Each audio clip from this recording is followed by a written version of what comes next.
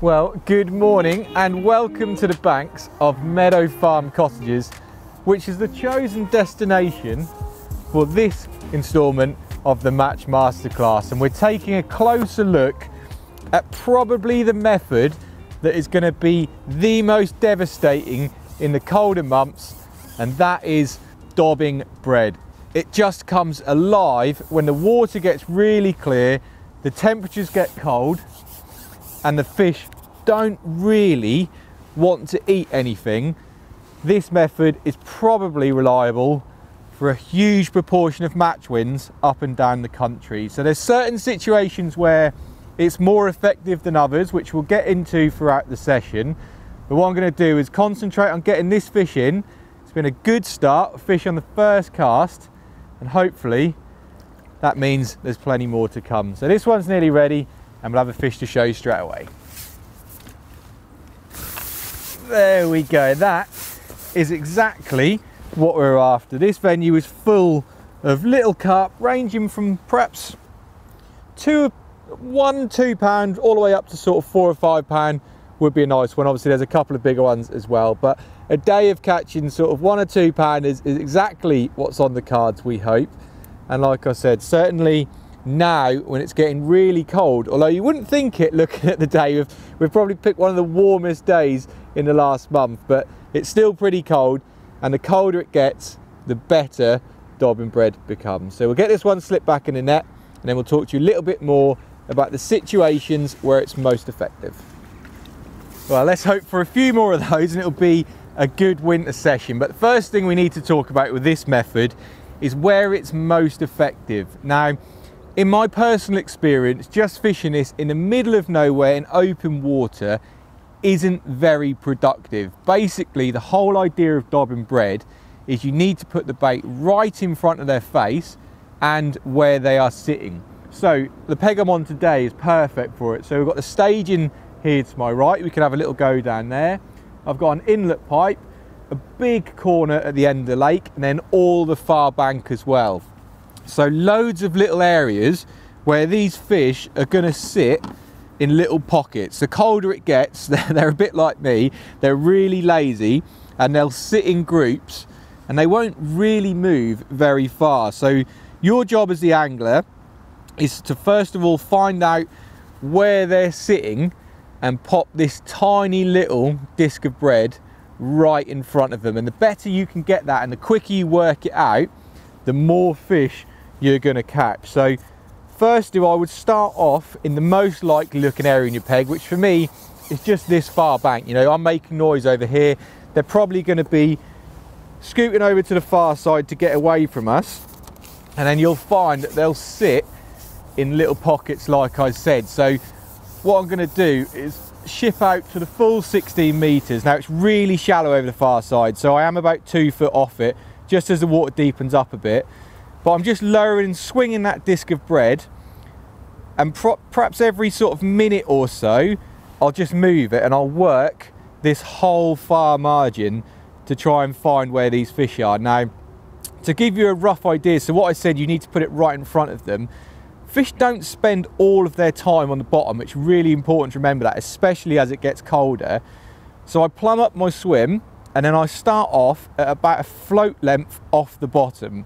Now that gives me a good indication. If I'm getting loads of liners or missed bites, stuff like that, it gives me an indication that those fish are perhaps higher in the water and I need to shallow up to see if I can catch them. But I'm going to, like I said, about 30 to 45 seconds, maybe a minute in each little drop, and then I'll move it a couple of foot down the bank, repeat the same process, and just let that bread disc slowly sink, and you are literally trying to hang it in front of one. So if anything doesn't happen in sort of 5 or 10 minutes, I'll have it in, I'll change depths, I'll move to somewhere different in my swim, and it's all about finding where those fish are sitting. But we've already had one, so I'm confident there's a little ball of fish out there in front of me, and it's now just a case of hopefully one of them is going to have a little snatch of that disc of bread sitting in front of them.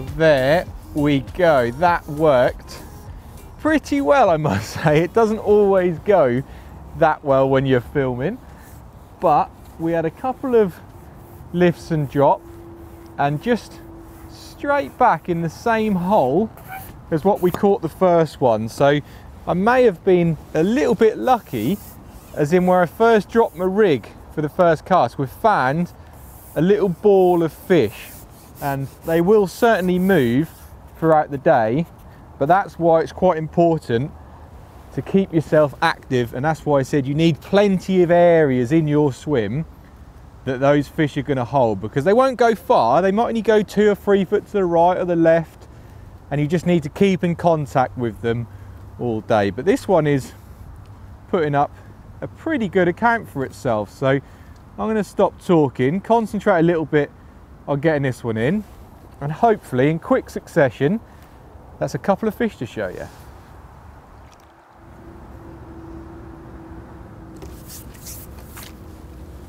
There we go. That is exactly what we ordered. A touch bigger than the one we had a minute ago, but not a lot. And yeah, like I said, the average sort of size that we're trying to target, and it didn't take very long at all. It is, as I've mentioned, an absolute devastating method once you find out where they are and what depth they're sitting there. That's basically the only complicated thing about this method. But what I'll do is I'll slip this one in the net, and we'll have a little look about the rig and the punches and the bread and a little bit of stuff like that to make sure you're doing it as effective as you possibly can. And there we go. So hopefully now you've got a good understanding about how important it is to get it at the right depth in the right place. I know I went over it perhaps 2 or 3 times, but trust me, if you get that right, your day's fishing is going to be really good. But while I'm out of the water, it's a perfect time to look at the rig. We'll start off at the elastic end, and we've got orange slick, which is just balanced perfectly for the fish that are in here. So sort of 2 to 5 pound, we'll deal with those absolutely no problem. Then we come on to the main line. So the main line of the rig is Power Micron in 012. I do scale down a little bit because, as I said, the clarity of the water is becoming really clear now. Anything you can do to get yourself extra bites by scaling down, it's going to definitely help in this situation.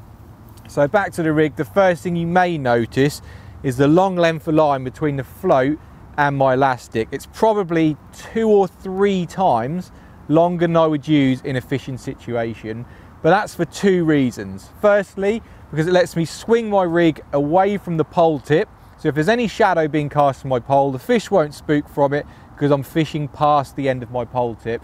It lets me get in all of these areas that I talked to you about earlier. And secondly, it gives me enough line, so if I fish a deeper part of my swim, I can just slide my float up. One rig does all, and there's no need to set loads of different multiple rigs up. So that gives me plenty of scope to move the float at all different depths.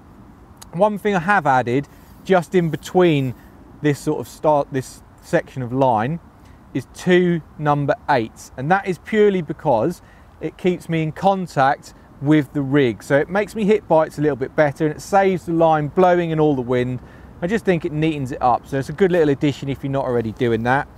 The float itself is a wire stem in 0.3 gram. Wire keeps it nice and stable, and I do go for a relatively thick bristle, either a 1 mil, 1.5 mil, just because bread takes on a bit of water, it becomes a little bit heavy, and it allows you to see your bait on the bristle and gets those positive bites to make sure you're reading exactly if it's a liner or a bite.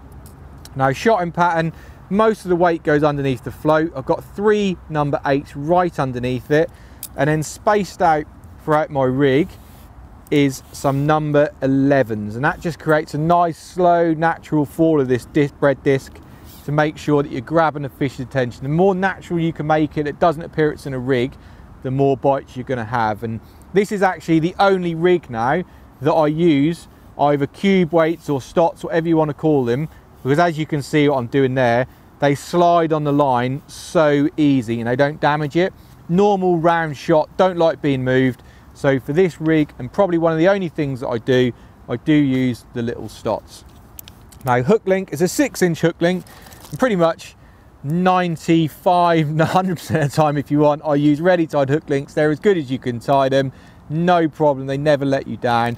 I've got an MXC1 size 18 and again on 012. So it's not that complicated, it's just neat and does the job perfectly. And the last thing I do want to mention, as you may notice on my top kit, I've drawn on depth markers at inch intervals all the way through my top kit, and it really does help you get accurate with your fishing.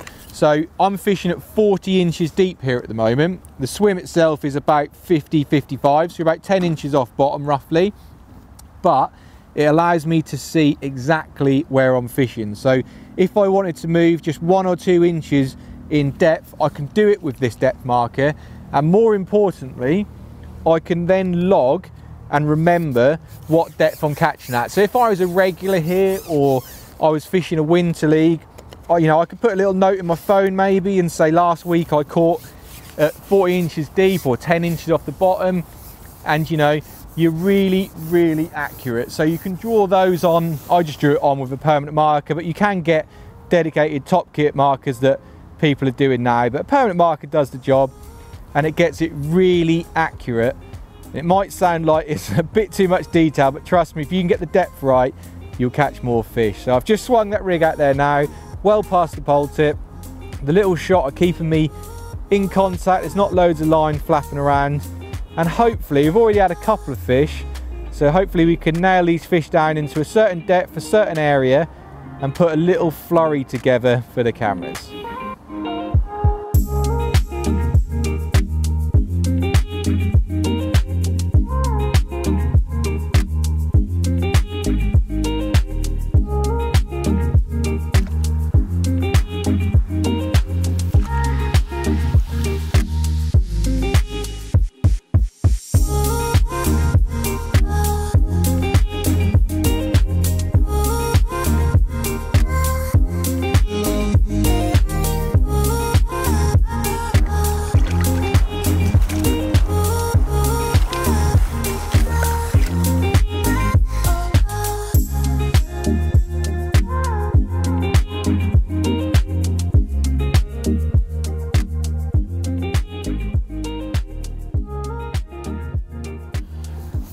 Well, we have put together now a nice little steady run of fish. I've had to move around a little bit. I've caught a couple on the far side, but I've also caught a few in the corner, and this one has come from the corner, and they really are good bites when they're in that corner. For some reason, I don't know if they're a little bit more confident, just being pushed away right in that edge. But I've played a little bit with depth. I've gone a couple of inches deeper, but in general we're not too far away from exactly how we started. So I feel like we got a little bit lucky in the fact that potentially got the areas and the depths right really quick. And like I said, some things that would really give it away is missed bites would mean that you need to come shallower, or getting no bites at all means you need to find another little area to poke it in, or potentially go a little bit deeper. But yeah, a steady run of fish, which is always what you want to do in this method. Keep them ticking over and putting weight in your net. So this one's coming out. They've still got a fair bit of energy, to be fair, for the winter months. You expect them to go a bit calmer, but not these. They're full of life. So we have another one to show you, a little mirror. This one, we've had all sorts really. Mirrors, commons, a right little mixture, but most of them around this sort of size. So I'm going to get this one slipped in the net. He's like holding a little block of ice today, and then we're going to take a little look at the bread, the discs themselves, the punches we use, and just how exactly I hook it on to make sure it doesn't come off all the time.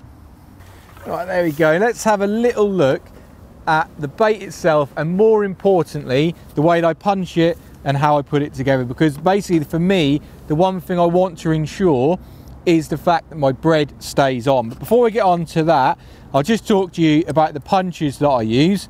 Now, I use these if I'm punching meat, punching bread, it doesn't matter. They're just compression punch from Matrix in 4mm, 8mm and 10mm. If I was fishing for little F1s or something like that, I'd use the 4mm. Flip side of that, fishing for big carp, the 10mm. But to be honest, probably 85% of my time I just use the 8mm. Now we get on to the bread itself. So to make sure your bread stays on really well and it gives an extra bit of toughness, basically I put 2 slices together, just lay them on top of each other, and compress them together really hard with your knuckles. I don't know why, but when 2 slices go together, first of all they sink every time, you don't want it to float, but yeah, as I said, they really are resilient to lifting and striking. And then all I'm doing is using my punch to punch both together. I pop that little disc out, and then an extra squeeze to ensure all of the air is out. And the way you're hooking it on is literally the same as a bit of corn or a maggot or anything. You're just hooking it through the side with plenty of hook points showing, and that really will stay on nice and tight. The one thing to remember, you probably see at the start there, is just pop your lid back on top of your bread to keep that nice and dry. You don't want it to dry out, so I just keep it in a bait box with another bait box on top of it. But I'm going to go out there now and see if we can have another fish. I've had 3 or 4 fish quite quick from in that corner, and to save spooking them completely and really sending them from somewhere else in the lake, I'm just going to give them a little rest in that corner and go back out to the far side where we initially started. And we've had bites there, so I'm pretty sure there's going to be some fish about. But yeah, like I said, once that bread with 2 bits together compressed really well, I'm more than confident of lifting and dropping, striking, and it's going to stay on nice and well. So let's hope that there's another fish sitting down there who's willing to have a little nibble on our slices of bread.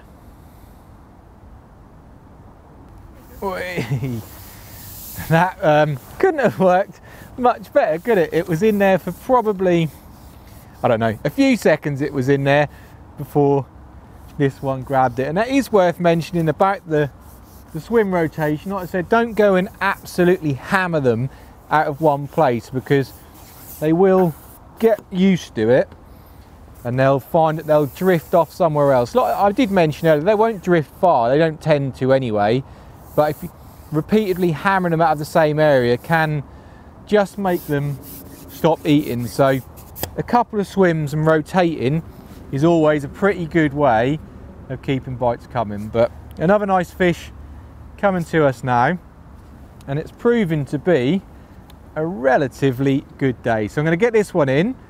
Hopefully it's not going to take too long. And then I've got another little tip that I'm going to give you that I've experimented with a little bit over the few years, and definitely on occasions get me an extra bite.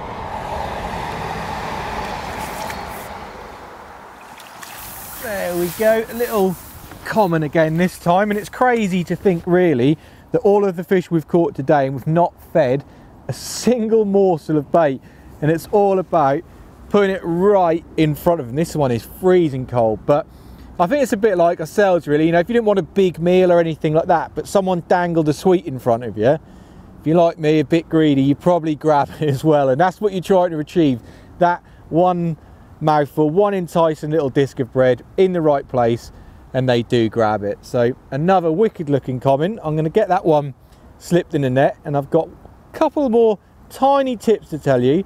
If it's a little bit harder, a little bit more tricky, you can get yourselves some extra bites.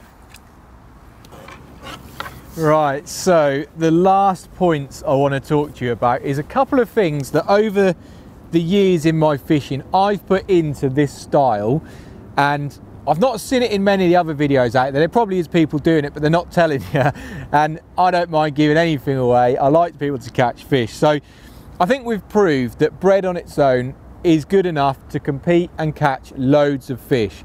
But on scenarios when it's really hard and you want to be a little bit different, you can't beat jazzing it up a little bit. So there's a couple of ways I do it.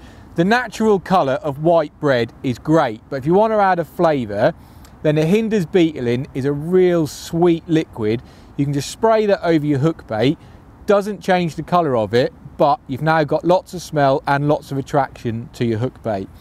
But to go that extra step further, if you did want to change the colour and get a bit of attraction smell in there as well, the goo is mega for it. So this is pineapple. The bread will go like a yellowy green colour, and this one here is a bright pink spicy squid one. I don't particularly think it matters about the flavours, but I do a fair bit of carp angling when it comes to zig rig fishing, stuff like that, and I generally think that colours makes a big difference. If you want your disc to be slightly different and really grab one's attention, if it's rock hard, adding a few colours and flavours can be quite good. And one final little tip the eagle eye viewers may have seen, I have got some liquidized bread here as well. If it was really tricky, a couple of times this has got me out of jail by putting it in a little sprinkle pot and just sprinkling a little bit over the top of where you're fishing, just a tiny little bit, just raining a few dust particles with a little tiny pot on the end of your pole, and it just makes them just nibble at little morsels that are coming down, and then your bread could be one of them. But today there's absolutely no need for that, just because it's been so good. But I might jazz up the bread discs and see if it makes a difference. So the same as always, I'm going to punch out the two bits together. I'll put that back over the top to ensure it doesn't dry out. Squeeze your disc together, and we then have got our bread disc. Now I'm not going to change the colour just because the white's been good today, but a little bit of squirt of the beetle in that. Now, I mean, I can literally smell that in the air. That's now going to be really sweet, and when I drop that in, it's going to have an extra little bit of attraction throughout the day.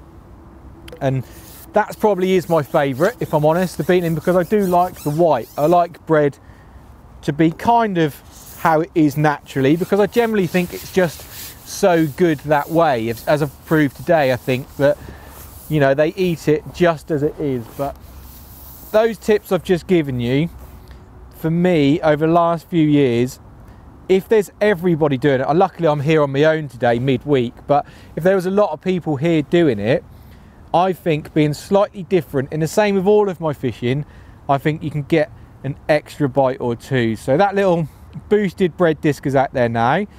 Perhaps I'll have a fish away now for 20 minutes, half an hour. I'll put a couple of coloured discs on, mix it up a little bit, see if we can increase that catch rate, and then hopefully put another little steady run of fish together for the cameras.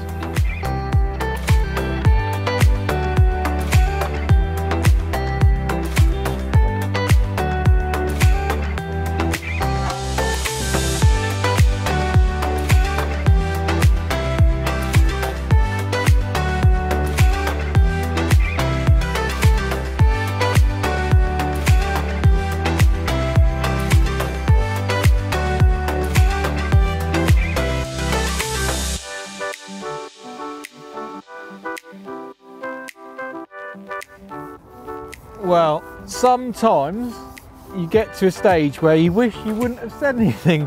The addition of liquids and colours has been a really big difference. And I know I said when I'm fishing away and when it's harder, I've had days where it's made a difference. But sometimes, you know, when I'm catching well, I don't even think about adding it. But it has been so noticeable that it's definitely worth trying. And yeah, I probably shouldn't have said anything, should I? Should let everyone else fish normal bread. But in all seriousness, pick yourself a flavour and a colour that you like, or like I said, just the beetle in it doesn't even change the colour. I've caught on all of them, and it has just increased the bite time. But I'm probably going to call this one the last fish. It's been a real good day, enjoyable day's fishing, but it is getting pretty cold now. As soon as that sun drops at all this time of year, you really do notice it, and it's not really affected the fishing, but it's certainly affecting us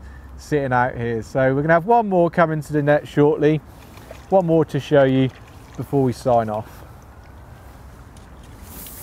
And there we go, a nice chunky little one to end on, mirror this time, but certainly been eating a little bit more than a few of the others. He's got a fair bit of weight to him. He's a real fat little fella, but a good way to end a really, really good session. So if it's not something that you're out in the winter trying, give it a go. It's nice and cheap. It doesn't cost a lot to experiment with. You don't need to feed loads of bait, and the rewards can certainly be there. So put some of that stuff into practice. Drop us a comment if it's worked for you.